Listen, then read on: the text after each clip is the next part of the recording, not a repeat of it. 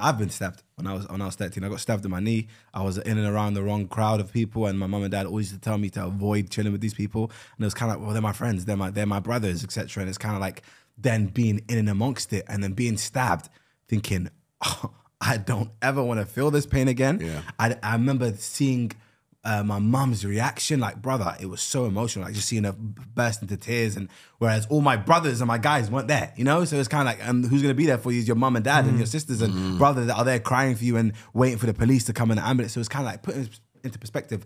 I feel like it sounds crazy, but I was lucky to have that experience because it made me, you know what I mean, get away from that. So I feel like it wasn't life-threatening. Of course, it was just my knee, but it was like something that made me realize if I now stay on this path, it could really go left for me.